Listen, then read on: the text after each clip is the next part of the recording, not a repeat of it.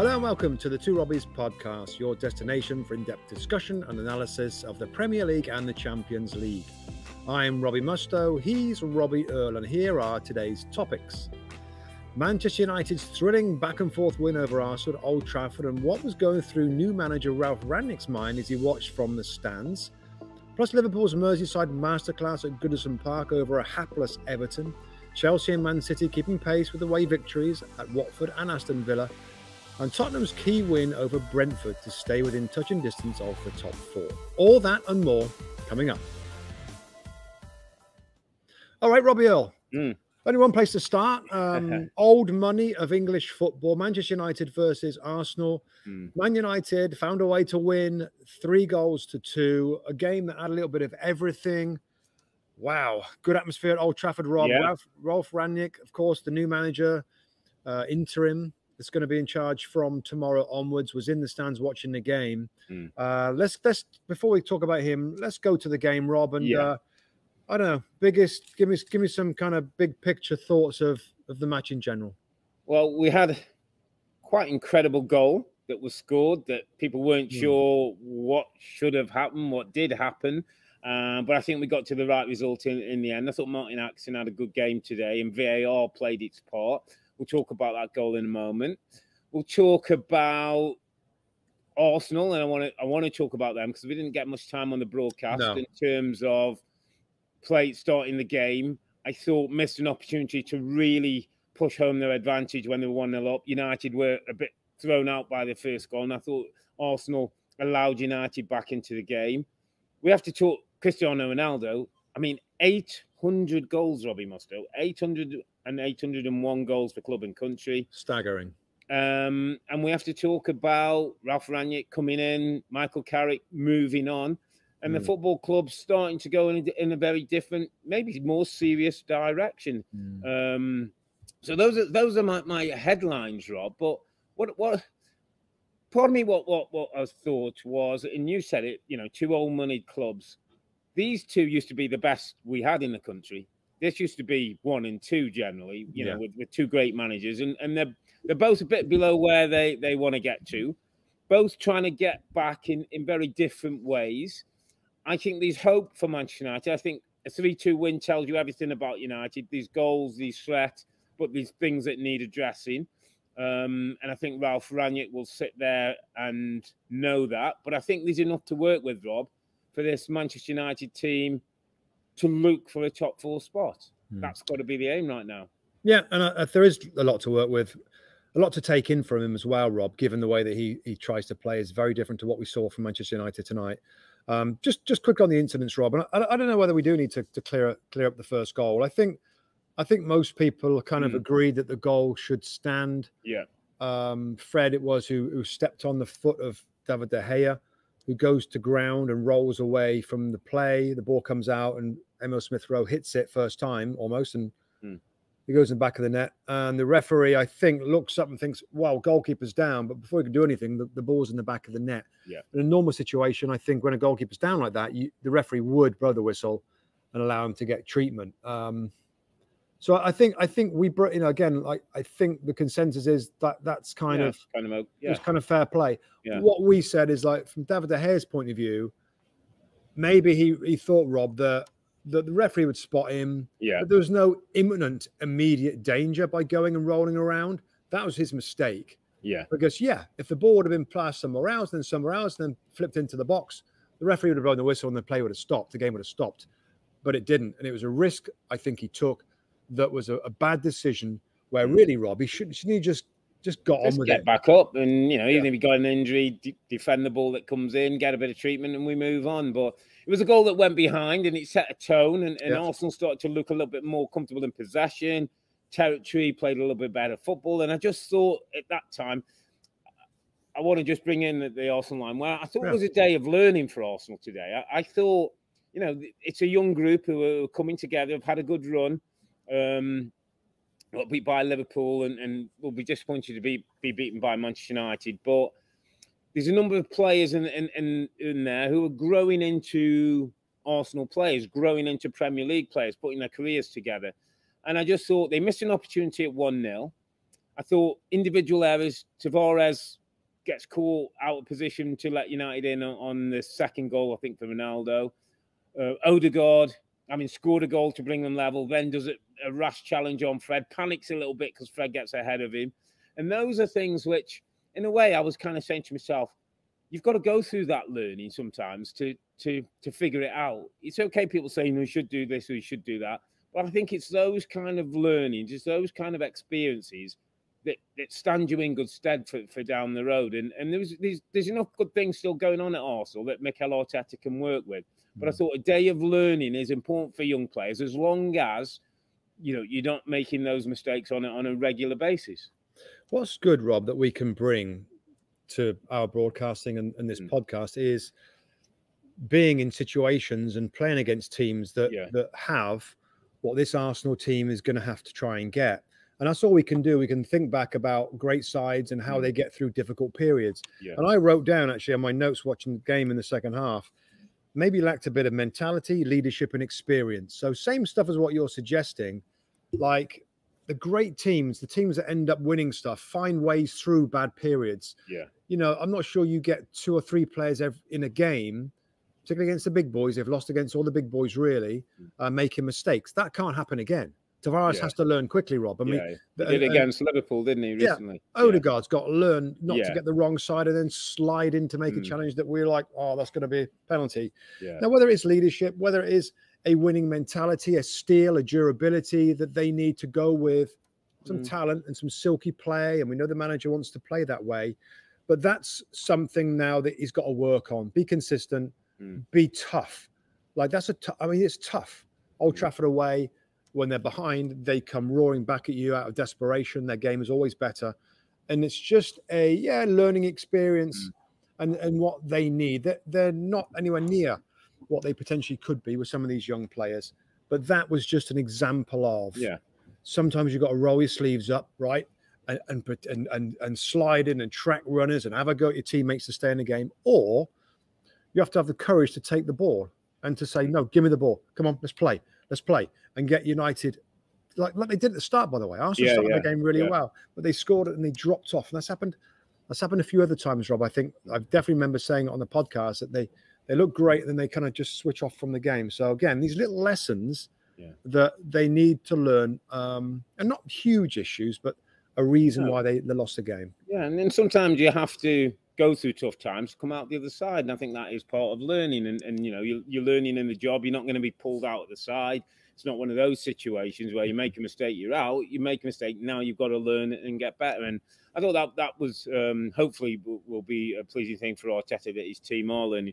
Going back to Manchester United, Rob, and Meister, who was hosting the show today, I thought came up with an interesting suggestion when he sort of asked us both off air. If a manager's sitting up there, the new guys coming in, and we knew Ralf Rangnick, we had pictures that he was there, he was watching the game. Does that affect your performance in any way? Because he said, if one of our bosses at work was in, would you start thinking about it? And I thought that's quite an interesting point, because, I'm sure if you knew the boss was in the building, if I was playing and Ralf Rangnick's there, I'm going to be busting a gut, Rob, to make sure that this guy thinks, I need Earle in my team. Earle gives me something. Earle drives on. Earle follows runners. So I think it was a little bit like, one or two were on show for the manager to show what they can do. And I thought one or two showed up well, really. And I think there'll be things that he certainly can work with. But obviously, there's certainly things that I think he'll want to work on with this team, because, again, the press at times isn't that coordinated. Their comfort in possession sometimes isn't as good as you'd like for a team as technically good as United could be. But there is moments. They've got a great goal scorer. They've got a bit of shape, and at times, every now and then, it clicks, and you start thinking, "Oh, that's better. That's how it could look on a more regular basis." I think it's pretty obvious that between Bruno Fernandes and Cristiano Ronaldo, as a 9 and a 10, super talented players, got the goals today, made it happen. I think there was bonuses in Alex Telles and Diego Dalot as well. To be fair, Rob, the fullbacks that aren't the normal fullbacks, so they did pretty well. I'll tell you where I was disappointed today. I've been disappointed for a little while now, and it's such a critical part of the team. Marcus Rashford and Jadon Sancho, Robbie Earle, the wide forwards of Man United are not giving what you would expect from a top club and so-called, top players when you consider some of the other attacking wide forwards in the other clubs and what they do consistently. Rashford and Sancho is, whether it's going to be those two in the wide areas for Ralf Rangnick, is almost the first. I mean, there's a ton of things to do, but getting those two more involved, more productive, more consistently involved in the game has got to be a really important part of the new manager, Rob, because those two flashes, but not enough. Well, they were the threat at Chelsea, as we did a breakdown today, and we talked about them on the counter-attack. Moments, they are moments. But I actually think, and I don't disagree with your point, but I actually think the structure of the team and being in better starting positions when we have the ball will help them. The moment I see them sometimes wandering around and chasing, and they're a bit all over the place, Rob. I kind of feel like once it's a bit more settled and they've got a good starting position, and if you're trying to say, if you think of a Mo Salah, Mo generally is in the top half of the pitch. He'll do his closing down and whatever in the last third, but he isn't necessarily running back that far. And I'm not saying Rashford or Sancho is the Mo Salah, not that goal creator, but I always think with wide plays, if you get good starting positions, good positions where you know where you got to be defending, those roles, it doesn't half help your game, gives you a little bit of, right, this is where I need to be. Okay, when we win the ball, I'm on the front foot and I'm going at somebody. And I think some of that will help the structure, will help those players who've got individual talent who can be match winners. At the moment, I just feel a bit all over the place. They haven't got a designated role. Just going back to Cristiano Ronaldo, Rob, and I think we have to just take a breath and think about what this player has done. 801 goals is insanity, Rob. Good clubs, big games, big competitions, national team. I mean, Rob, I didn't even play that. That's way more goals than I even play. I mean, a sign of the man that is still as hungry and as sharp and as loving scoring goals now than his first goal, I'm sure, way back at the start of his career. I mean, it's an astonishing achievement, Rob, isn't it? It is, and we take things for granted, and people, there was people at the start of the season when the signing was, he's going to hold United back. It's not good news for United. There's nothing bad, and I say that, there's nothing bad about Cristiano Ronaldo being at Manchester United. Nothing bad whatsoever. I mean, his goals alone, but his influence, his hunger, his desire, the way he looks after himself, the way he carries himself. Michael Carrick talked about it, even when he was dropped. He responded in the right way. It's incredible the number of goals. It's incredible the quality of goals. And I think a coach like Ralf Rangnick coming in the next 6 months will find the best way to continue to get the best out of Ronaldo. Absolutely, he will be part of the plans going forward. Well, this is going to be a very awkward transition, Robbie Earle, to my underappreciated performer who kind of the other end of the scale in terms of superstar talent and appreciation in the game. But I thought Fred, and I'm not his biggest fan, but I'll always give a player credit where credit's due. I thought he had a sneaky good game, Robbie Earle, with the way that he affected the game. Okay, stepped on his goalkeeper's foot. That was not a great start to injure your goalkeeper, and then they concede a goal. But he came back into a game. Yes, he gave some long passes away that frustrates me, and he should be better than that. But his mentality to keep going, to making those runs into the box. He got the assist for Bruno Fernandez's first goal. He then makes another run where he forces a penalty kick. There's various times where he got back, and I remember a sliding challenge to a shot late on where Arsenal had an opportunity in the inside right position. Fred, for all the stick that he gets from all quarters, by the way, all quarters, under that pressure at that stadium, a home game like that, still pops up with an important performance that affected the result of the game. He's not a Cristiano Ronaldo, and that's why it's kind of listen, we'd all give it Ronaldo, but he's uber appreciated, and rightly so. But this is underappreciated, and yep, maybe I don't a lot of the time appreciate fully Fred, but I thought today a very effective little game in the midfield for a player that's been under a ton of pressure. So I'm giving it to Fred this midweek. And that's a very good shout, my friend, because actually I watched the game back against Chelsea the weekend. He was very good there, and he was nicking balls and he's starting things up. I think I once said every team needs a Fred, Robbie Mustoe. Yeah. And Manchester United have got one. For all the Ronaldos and Brunos and Rashfords and Sanchos, somebody's got to do some work in there to win the ball back, to follow runners and track and do stuff. And you're right, he doesn't often get the headlines. Certainly won't be winning too many man of the matches, but good shout, underappreciated. Let me just have one more point on that. You know, sometimes you fall victim of your teammate or your team. Fred is with McTominay, and they're kind of similar. They're not glamorous. They're not top-end central midfield players. If Fred, right, just as an example, if Fred played with a fully flipping zoned-in Paul Pogba, where Pogba's doing all the running and Fred's making the interceptions and tackling, knocking the ball, he'd get a ton more recognition. But because it's what they call him, McFlipping, what they call him? McFred. You know, it's kind of it's a little bit of a, I don't know. I'm just saying in a different situation, he wouldn't be kind of sometimes ridiculed unfairly on him if he played with somebody else who was a star player and his role was much more appreciated. Anyway. Okay, my friend, enough Fred love for one episode. Let's move on to the Merseyside derby because... hang on a minute. Should we just give a tiny bit of love for Michael Carrick? Oh, yeah, go on. Good shout. Yeah, good shout. No, if a player that we both played against, really good midfield player, did a great job for Manchester United, won a bunch of titles and stuff like that. And to be fair, has been on the coaching road for a little while now. 15 years at the football club. Yeah. Are you surprised he did this today? I mean, I was surprised. Yeah, he said in the interview that we saw after, and the players said that it was his decision. He wanted to step aside, which is very much tells you about the man, that he puts the football club first and thinks it's better that maybe he doesn't have an opinion on things, and that Ralf Rangnick comes in and sees it with his own eyes. And I think that's a brave and honourable thing to do. I would have liked to have seen him stay, Rob. I would have liked to have seen him learn for 6 months under somebody who's supposedly one of the best operators out there, who's worked with Klopp and Nagelsmann and some of the best. I just think that might be an opportunity that he misses wherever he's going to end up in his career. But I think he feels that I think there seemed to be a loyalty to Ollie and that regime, and he felt as though it was the right thing to do. Now, time will tell whether that seems to be the thing. Absolutely right. And we'll see whether he ends up regretting it. He also said he wanted to spend time with his family. I think it's difficult when you finish playing and you get straight back into that world and you're away at weekends again for the wife and the kids. It's not ideal. So I understand that, but hopefully he'll come back at some point. And I liked him, Rob. I like what I've seen. I think there's a manager in there if he wants to go down that route. Yeah, we'll wait and see. So we will move it on to the Merseyside derby.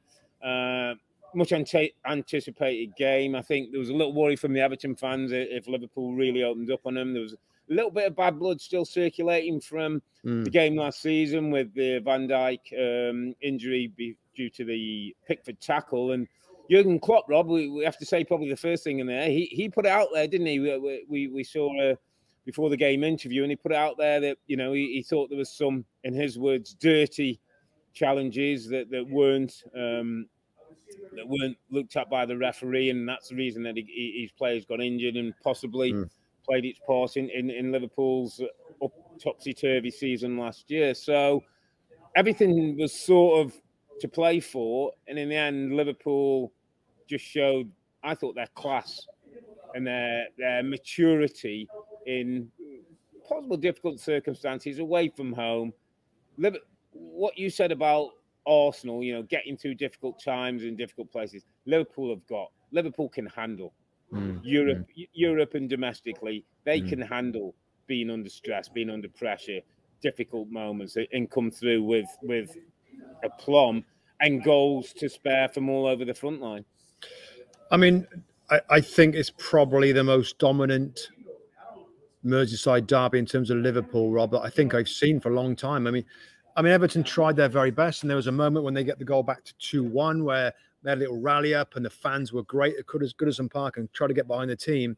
But of course, they go in for half time, and we're like, "That's great," and Rafa needed that a little bit, but I still think there's a strong sense of this Liverpool team. I mean, some of the football they played, Rob, and some of the goals, some of the finishes. Mo Salah's finish at pace, where he has to open himself up and redirect the ball and find a little angle around him. Running at pace is amazing. Jordan Henderson's goal as well, bent with his left foot into the corner, was stunning. Their football going forward now is so far ahead of the others is scary. It really is scary, Rob, the way that they are creating. The actual individuals are at peak level. Diogo Jota, again, what a signing that is, and what a player that could score so many goals for this club over a period of years. And that was the main story. Liverpool stunningly good. Everton had that little bit of hope, Rob, with that goal. But again, in the second half, Salah takes over, Jota gets involved, and it's just an attacking quality that I think is quite rare, Rob, isn't it? Like, we get flash from Man City, even in the past. I mean, the front line of Sturridge and Luis Suarez and Raheem Sterling, and looking back to other front lines that have been brilliant. Of course, the way that City play at times with Aguero and De Bruyne. Yeah. But there was a bit of job for Robin on the Chelsea days. Remember that one? Job for Robin, maybe Joe Cole or a good Johnson, that kind of thing, where threats come from all different players. They've all got a different profile. They all can hurt you in their own way. Yeah. And you think you plug Bobby Firmino into that as well, Rob, so that, what Jota gives is a great versatility that he can play in a number of those spots. So if somebody needs a rest, if somebody's off form, somebody gets injured or suspended or whatever, it's like for like quality. And he brings. So it means two, Rob, isn't it? It means they have to get two injured players before they put out a slightly weakened front three because of Jota's ability to play in different spots. Yeah. I mean, it's. You think about it in midfield as well. They've got cover in midfield. Thiago, I thought the midfield three, Rob, I think I said it on the show. Yeah, it's kind of familiar now. And Jordan's runs to the right and Thiago getting on the ball and Fabinho doing his right. I think there's a little understanding now that they're developing with the reps that again is good because Thiago's what he brings is very different to the other two players. Now the protection might not be as strong, and that's something Liverpool have to be a little bit careful of. But the three of them doing different things, by the way, absolutely different things, worked well together and will continue to work well together as long as I guess Thiago can stay healthy. And just on that point, my friend, you lead me very nicely into my underappreciated performer of the week. And a bit like Cristiano Ronaldo at Manchester United, you would think Mo Salah or Diogo Jota maybe gets the headlines, but I'm going for my good old buddy. Oh, not again. My good old buddy. Captain Jordan Henderson, my friend. How many times have you must have had him 25 times underappreciated. And he will continue to be underappreciated as long as, and we did a little breakdown, Rob, and sometimes we get a chance to get things on air if we can, and we often, always asking our VT, can you put this together? And we had a shot of Jordan Henderson before the game, focused, concentrated. Yeah, Jurgen Klopp would talk about emotional control, and they didn't want his players to lose that and get caught up in physical fights. But Jordan Henderson led the way. We see him down that right-hand side, Rob, almost showing a little bit more creativity than we've seen in the past, playing nice balls in. We saw the finish for the first goal. It sets up the game, the left foot finish. We see him now and then barking orders to one or two whose standards might just drop. I just feel he's the epitome of what Jurgen Klopp wants in a captain and the way his team plays. And I go back to a question that I think I asked you a couple of weeks ago. I don't know if it was on the poddy or just, I think we're in student. I said, is Jordan Henderson a Liverpool great?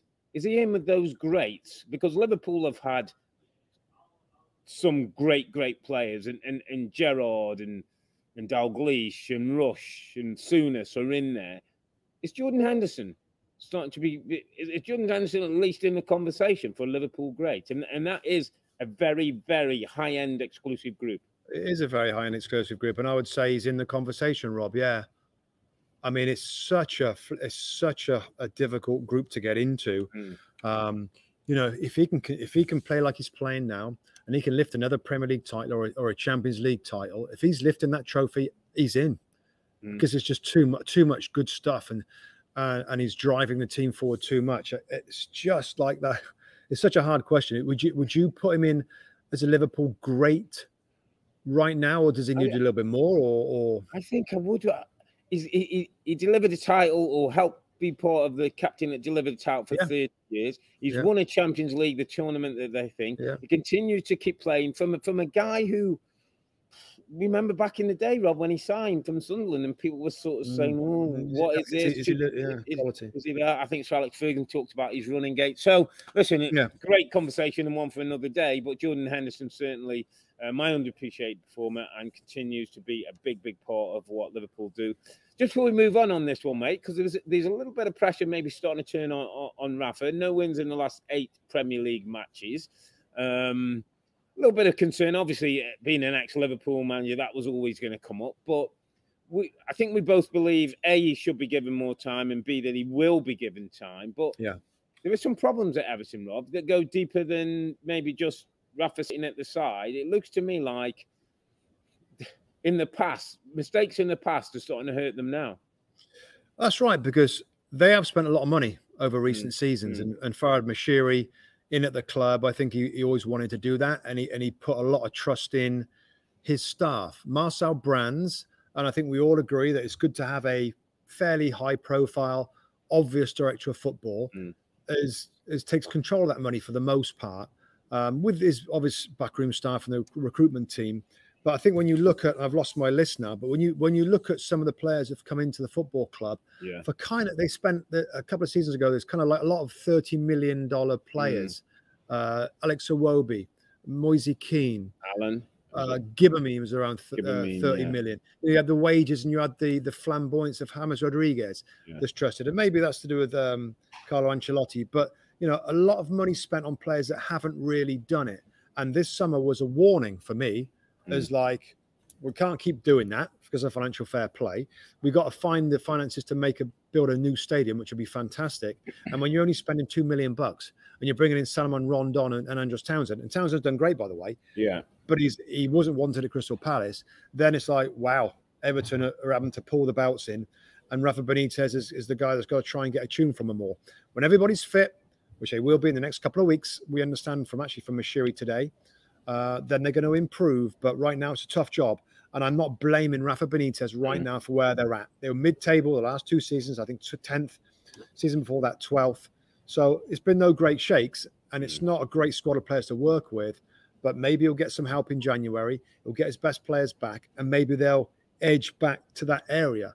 You just worry. You look over your shoulder, Rob, and they're like 5 points in relegation zone. So that looks to me. Owners get a bit twitchy if that gap starts to close. And you're right. I think there's many things you look at.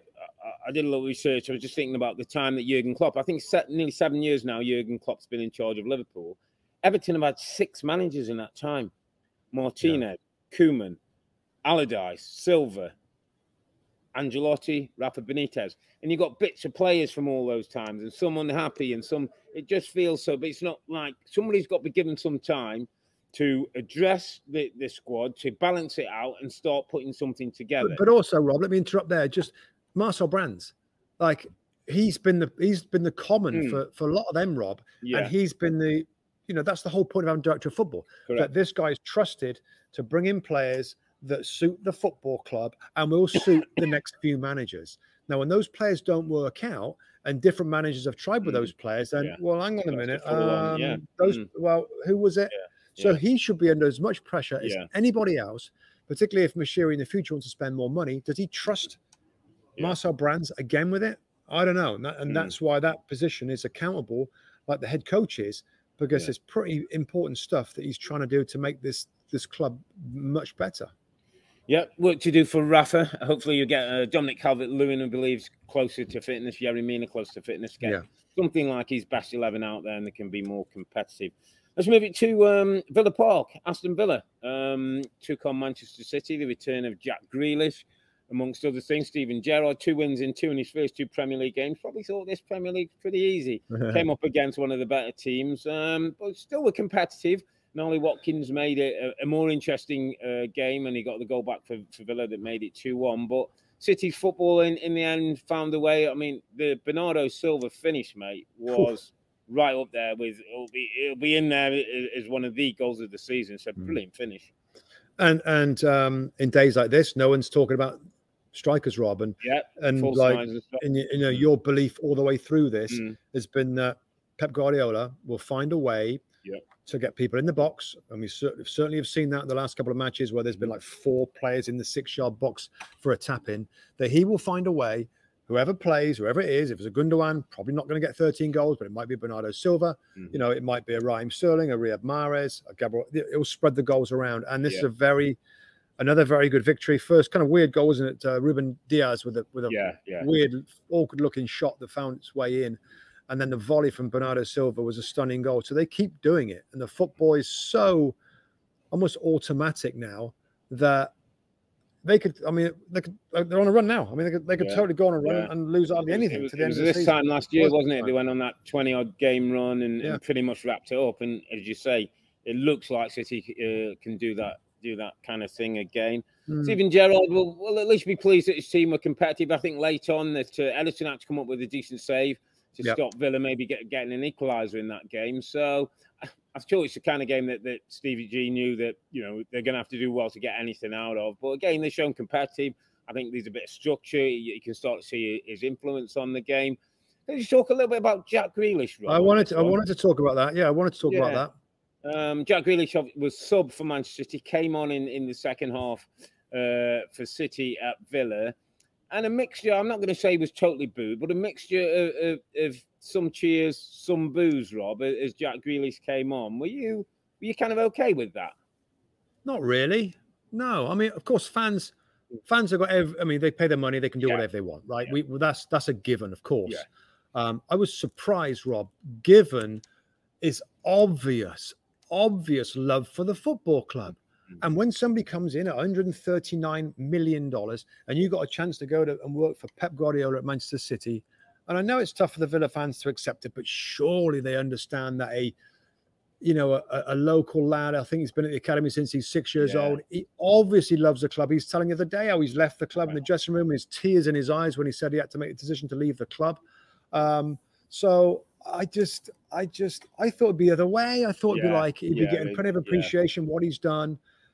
So that's why I think us and lots of other pundits and former players on radio shows and podcasts and TV broadcasts were really surprised with this reaction.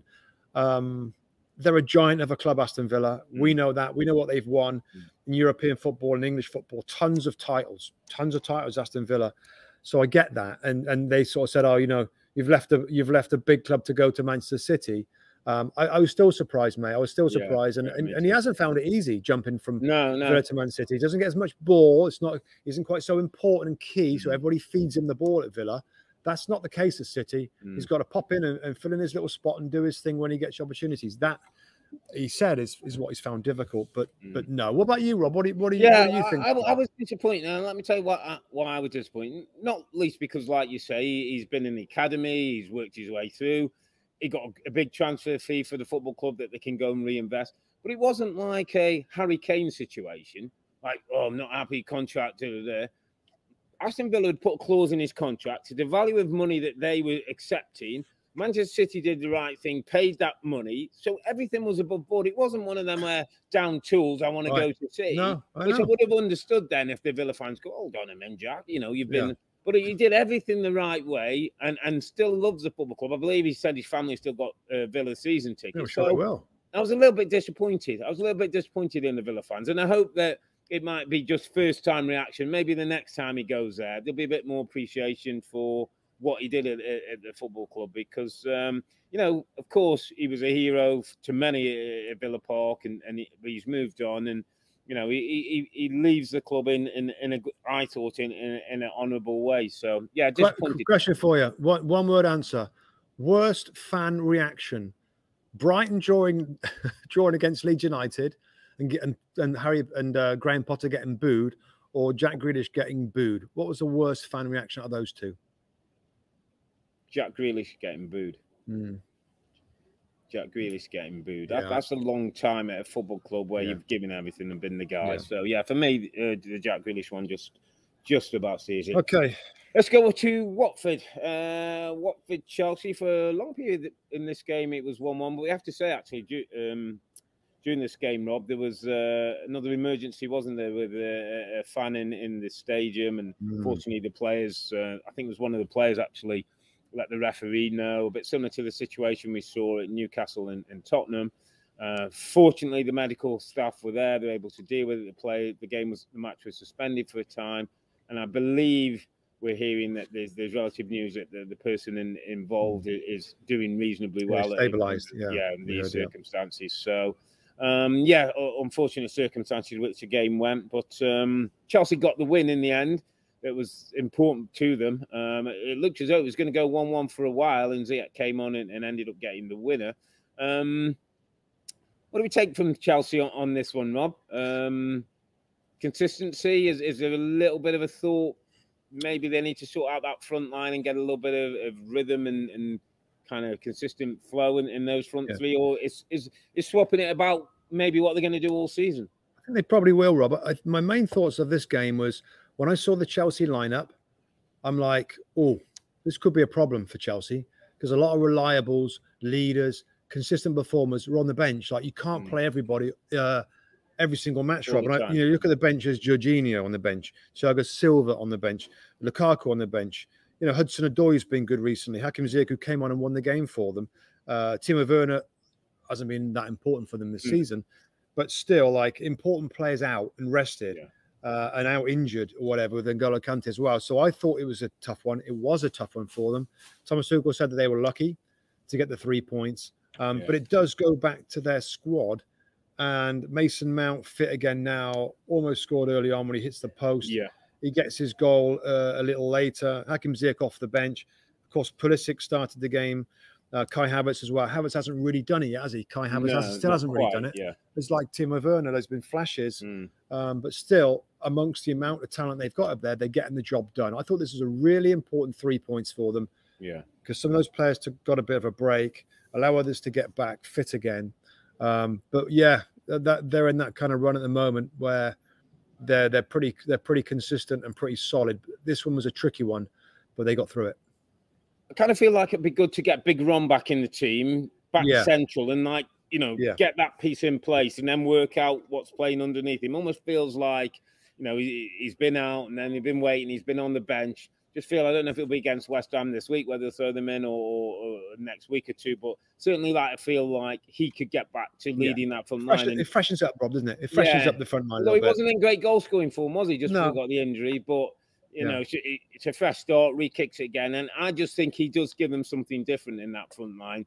As much as Pulisic, as much as Havertz, as much as Werner have done a job up there, it just looks different, feels different when he's around. Also, a benefit from the rest, Rob. Yeah, he's injured. I get that, but he's resting. He's had those few weeks to rest and recuperate. He's had a busy summer like everybody else.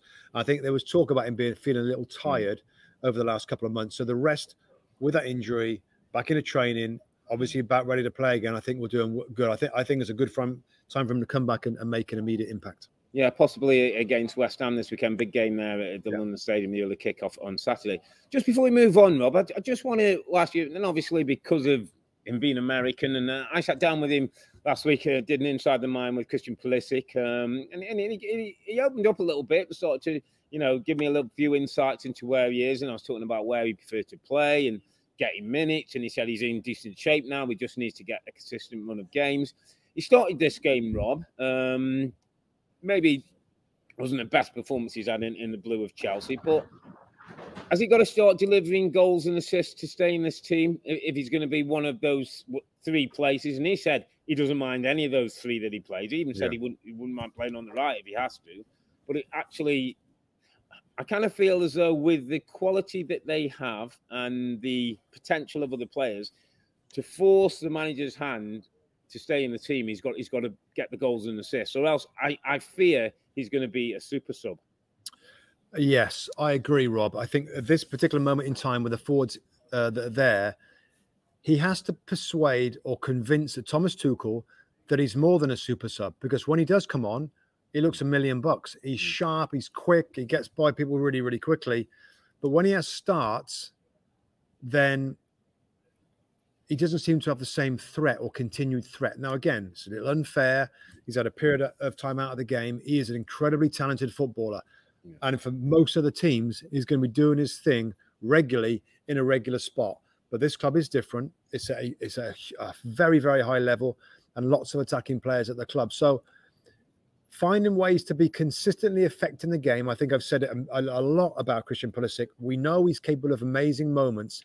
He's got to persuade or convince his manager that he deserves to be one of the first guys out there, one of the first guys in that front 3 because of his consistent productivity. And that he's had a couple of starts recently, and it's been okay. It's not easy, but that's got to be the challenge with him. Is a mental thing to be consistent, and that's not easy at a club like Chelsea. But it's true. He's got to do that. Else he'll be rotated in and out like all the others. To be fair, I mean, there's not really anybody set in stone, Rob, in those front three. No, Lukaku probably, if he's fit and healthy, he'll probably be the number 9. But the 2 number 10s behind, I mean, Mount, I guess, probably would be the most solid in there. And the other place really is up for grabs with the other players they've got. The last game we want to just dive in on, mate, is Tottenham at home to Brentford. Tottenham 2, Brentford 0. Another 3 points for Antonio Conte. Wasn't maybe as comfortable as he would like, but they got the job done. From Tottenham's point of view, 3 points, own goal, I think Kanyos with the first, and then Youngman's son, lovely finish, give and go, and he runs half the length of the pitch to tap home. Positives for Spurs, another 3 points, climbing the table. I think that's them in 6th, 22 points, right on the shirt tails of the top 4 now. Spurs the only disappointment, Rob, and again, in our highlights package, I did it a couple of times. Harry Kane, 1 goal, 1 assist. That came in a Newcastle game early in the season. Can't seem to get his Premier League goals flowing at all. Was he 23 goals last year and 23 goals, 14 assists? 14 assists last season. So that's kind of mystifying a little bit to have that much of a drop off. But scoring goals internationally as well, isn't he? Goes away and gets 7 goals in 2 games. You think, he's going to kickstart again. It hasn't happened. No, but I think it will. I think it will get back to regular scoring. Again, like they're scrapping their way through. Their game of Burnley, of course, at the weekend was postponed. They have to play Burnley in the matchup in the makeup game. Yeah. If they win that game, Robbie, they go to 4th. Same games played as everybody else. They go to 4th. Spurs, who himself said, our level, we're not at a high level right now, but they're still finding ways, and they have got some good players there, good attacking players. And we know that Antonio Conte will create a foundation to this team to improve. He said it. He doesn't want the up and the down. He wants a stable base, which he'll be working on every day in training now, probably to the end of the season. So they're in a good spot. I saw the goal. His Reguilon got forward from wing back. He crossed the ball over to Heung-min Son for that second goal. I mean, I think we gotta carefully watch the steady progress of a man that knows how to win and knows how to coach a team that aren't at their best, nowhere near their best. And there will be new players coming in, and this team is nowhere near the finished article that he wants to see, Antonio Conte. But they win the game in hand against Burnley, who are the 3rd worst team in the league right now. And they're in 4th spot above Arsenal and Spurs. So all to play for that 4th spot. Spurs will be there or thereabouts. I really think that. And I think what one part of his makeup that doesn't get enough credit is his man management, Rob, because right now he's working with a group, and I think he probably, in the privacy of his own office with his close staff, will be thinking, half of these are not really my type. Half of these are not really who I want to go forward with. But he's got a way of keeping players on side, players committed to work for him. Like you say, he brings that organisation and a winning kind of spirit in the dressing room, and things continue.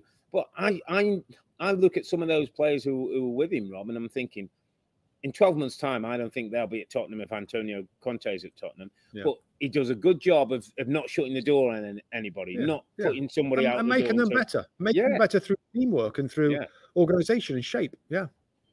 Absolutely. So, exciting times for Tottenham maybe to look ahead with Antonio Conte. Just some of the results, mate, rounding up. West Ham 1, Brighton 1. West Ham got the lead through Souček.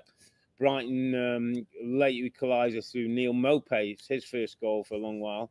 Lovely overhead kick, got Brighton back into the game. So he'd have got cheered for that, I'm sure. Graham Potter wouldn't have got booed for that one, would he? Newcastle 1, Norwich 1. This was the interesting game, my friend, because I was watching the game and you were doing the broadcast, and then what was it, like 10 minutes on the clock? Kieran Clark makes a mistake and then grabs Pukki back, and Newcastle down to 10 men after 10 minutes, and you saw Eddie Howe's face as if to say, "Oh no, here we go." Yeah, there's 6 points adrift, Rob. Newcastle. Yeah, no wins in 14. It's kind of unthinkable to consider that they've got an incredible scrap just to stay in the division. Burnley at the weekend, my friend. Oh, blimey. Is it? Is it? Is that at St James's? It's Yeah, at it St is. James's Park at home. That's it. If that's in 3 points, I'm telling you. 15 games, no wins. Nobody's ever stayed up from that position. Yeah, And they after that game, Rob, they got a rotten run of all the big boys. They're 6 points adrift right now on the precipice of difficult matches. The old bottom of Christmas. They're likely to be bottom of Christmas, and we know that's tough to recover from. You threw a question at me about what's worse. Will Eddie Howe be there at the end of the season, my friend? Will Newcastle? What are they going to do? What are they going to? I'm asking the question. I'm saying yes. You think he'll be there? I think you don't think Newcastle will go? This hasn't worked, Eddie. Off you pop. Well, they might later into. Yeah, that's the question. I'm saying no. I'm saying there is a little bit of improvement. I'm with you. I mean, listen, put 2 or 3 games together, win 2 and a draw. They can go on a run. It could look a little bit different, but I mean, they've got to start happening soon though for Newcastle. Southampton 2, Leicester 2. Brendan Rodgers' team looking a little bit more like themselves, getting goals, but we're disappointed in allowing Southampton to get back into the game. And Wolves 0, Burnley 0. Wolves had probably the better of the play in that one. Burnley still can't quite get their rhythm going. Another draw for them down at the bottom of the table. So they're sort of big win for Leeds. Did you mention Leeds? Big win for them. We didn't go. That was the last one. Leeds 1, Palace 0 on it. Late on, good shout. Cool. Yeah, they're scrapping away a little bit, and the fans are right behind them at Ellen Road, and it was a massive game. And penalty kick, wasn't it? It was a penalty VAR, wasn't it? Goyes put his hand up as oh yeah. It was the right call, wasn't it? It was the right call. Yeah. VAR got onto it, and so that gives Leeds a little. I think Bielsa said that Leeds United now can breathe a little bit. Gives them a little bit of them to 15 points. So big win for Leeds, and I think they will improve. Bamford, of course, to come back for them. Okay, my friend, we're nearly 50 minutes in on our midweek podcast on Matchweek 14. Good day for the big teams, Manchester United, City, Liverpool, Chelsea and Spurs all got victories. And on a day when Michael Carrick ended his 15-year association with Manchester United, we look forward to the Ralf Rangnick era. That starts at against Crystal Palace on Sunday. We will be back on that Sunday, December the 5th. We'll recap all of Matchweek 15. West Ham host Chelsea in the big game early on Saturday. Villa take on Leicester, so Stevie G against Brendan Rodgers. That's an interesting one. But for now, I'm Earle, he's Mustoe, together with the 2 Robbies. Thanks for watching and listening. Be safe and stay healthy. It's a good night from me. And it's good night from him. Good night.